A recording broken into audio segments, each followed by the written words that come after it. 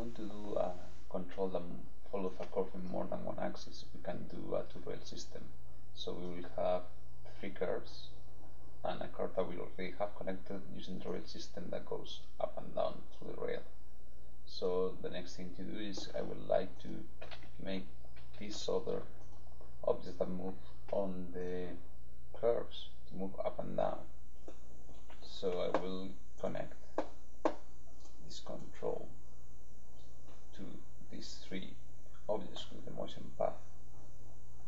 So to do so, we need to remember we need to normalize, so we need to add the length of each curve. So with a multiply, so we need to create a multiply render node.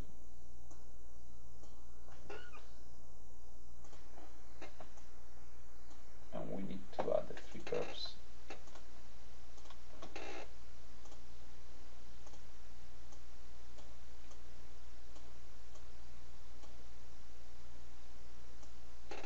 So we need to connect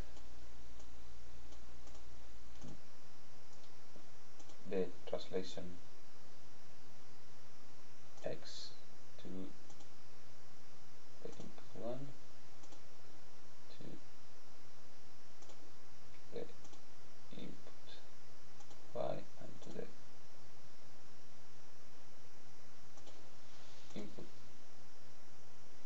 z. And now we need to connect the curve length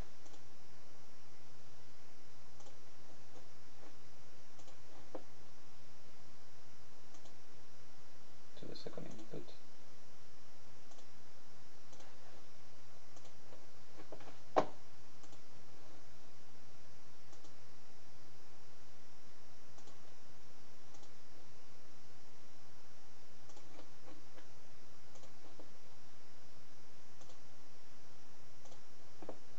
Now one thing that we need to remember that this node need to be on divide, and now we can connect that to each of the motion path. Remember we were using a plus node to be able to add more connections. So we will connect the x to the first curve, and the second one the y to the second connection, and the z to the second connection. So now when I move this control, the locators on the other curves move.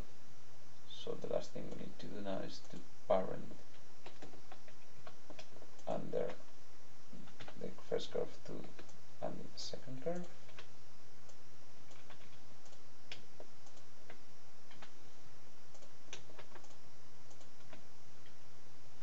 So now when we move in y, we move on top of one curve, and when we move in x, we are moving the other curve.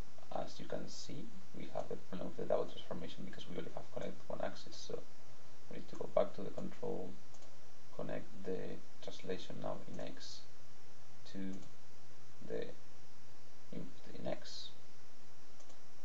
Remember to make x negative. So now when we go up, we move in one curve. When we go in x, we are moving the other three locators, and we are moving two axes.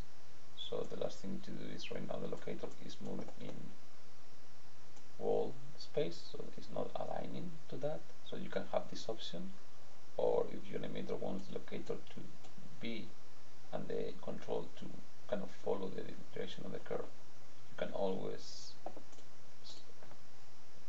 constrain the actual parent of the rail orientation constraint to these locators that are following the path. So that will constrain to that one with an orientation constraint. So now when I move my control,